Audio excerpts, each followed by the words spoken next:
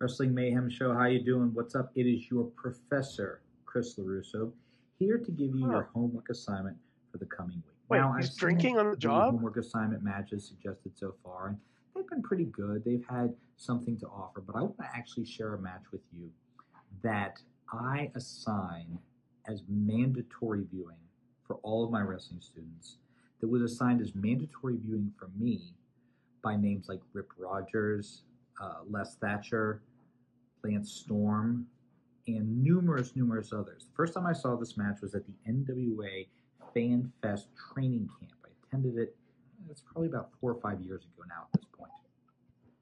This match is for the NWA World Heavyweight title. All right. Pat O'Connor versus Nature Boy Buddy Rogers. Ooh.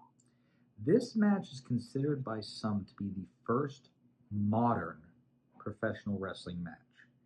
And this match is pretty much responsible for modern match structure, modern selling, a lot of things in modern professional wrestling can be traced all the way back to this match.